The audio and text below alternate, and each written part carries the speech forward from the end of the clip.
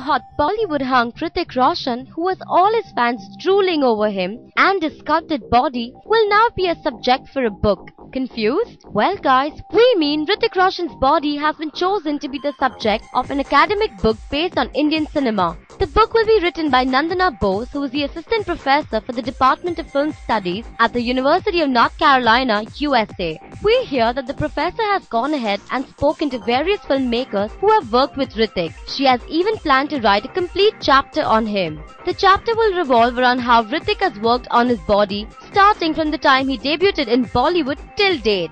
Seems interesting. We just can't wait to grab a copy of the book. Hrithik, you simply rock!